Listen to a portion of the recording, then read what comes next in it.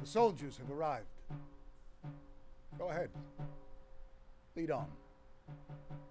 I'm not afraid. After all, I'm used to the din of battle and the threat of death that makes me feel the spirit of life twice as keenly.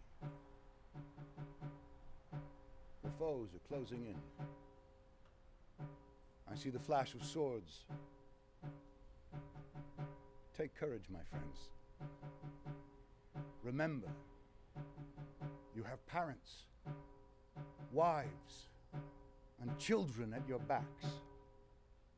And bear in mind that these guards are merely following the hollow command of their ruler and not their hearts. Protect your homes. And to save all who are dear to you, be prepared to follow my example and die with joy.